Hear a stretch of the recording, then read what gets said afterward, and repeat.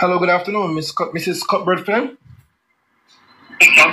My name is Andre Williams, madam. I'm a reporter with the Gleaner Company, and I am just seeking your guidance as it relates to whether or not you have been made aware that the Walkers Hill community has had some disruption in their water supply. Red Hills? No, I haven't. Not been aware. Have you called NWC? Well, I have reached. Call NWC to find out. I don't understand when you said.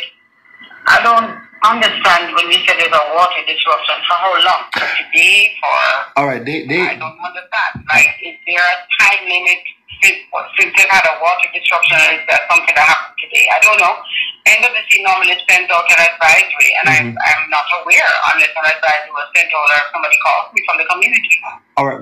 What I know, Mrs. Copperfield, is that they used to get waters on a Wednesday and Sundays, but they have said that over the past month that has not been so. So tell them to call NWC to find out. I don't know who is this. Who are you? No, Are you a resident of Walkers Hill? No, madam. I am a reporter with the Gleaner Company.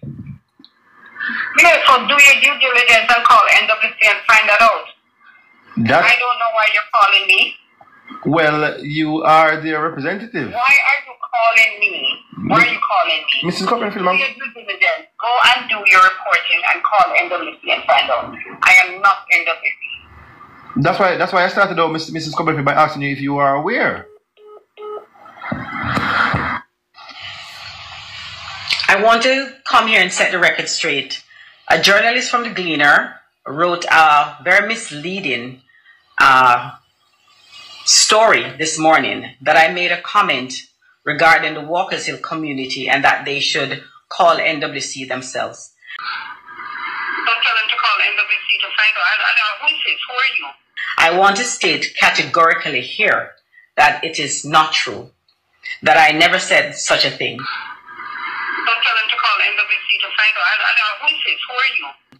The journalist told me that he was doing a story and that he visited the community and that they do not have water. I said to the journalist, I'm not aware of that. They used to get waters on a Wednesday and Sundays, but they have said that over the past month that has not been so. No one has contacted me, and I asked him, did he contact NWC? And he said no. And I said to him, then I think if you're doing a story, the best thing for you to do is to contact the agency, NWC, because I'm not the agency. I don't know why you're calling me.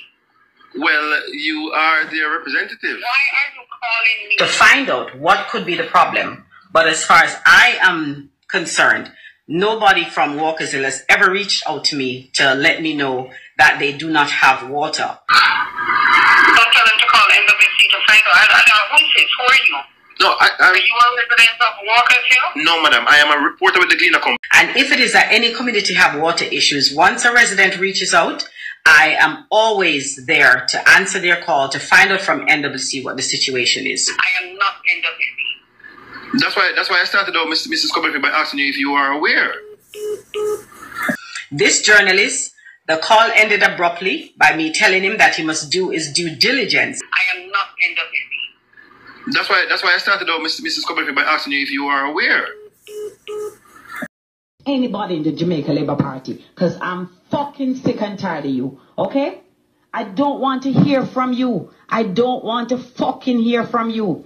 I asked Chevron to choose a project. He's yet to choose a fucking project, okay? I'm the one who told him that I'm going to give him paint and cement for somebody's house, to fix up somebody's house. Up to now, he hasn't come to me to tell me anything about King Weston and what he wants to do.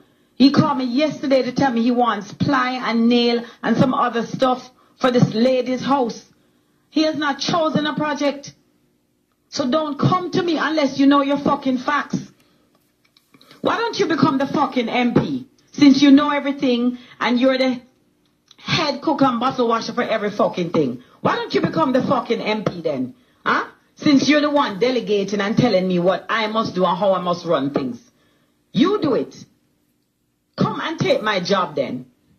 Let me fucking tell you something. You go and you play this back to anybody in the Jamaica Labour Party. Because I'm fucking sick and tired of you. Okay?